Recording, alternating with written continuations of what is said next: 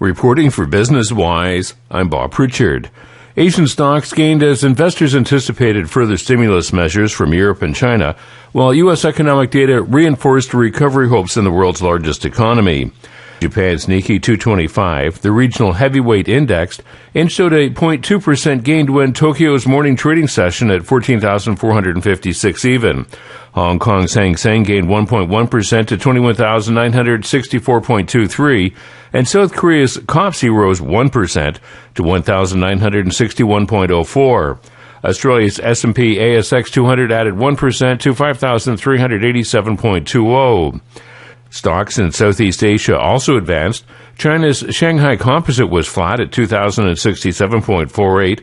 Investors welcome Europe's central bank president Mario Draghi's speech on Tuesday in Paris that monetary policy should be supporting the economies of countries that use the euro.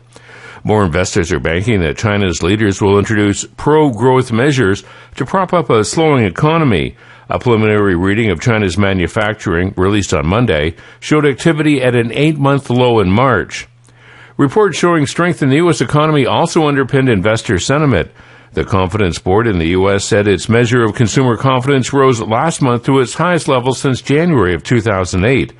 Another release showed U.S. home prices edged down in January for a third month, but at a high level compared with a year earlier. In Toronto, the S&P TSX Composite Index rose almost 1.5%, up 20.94 points to 14,299.49.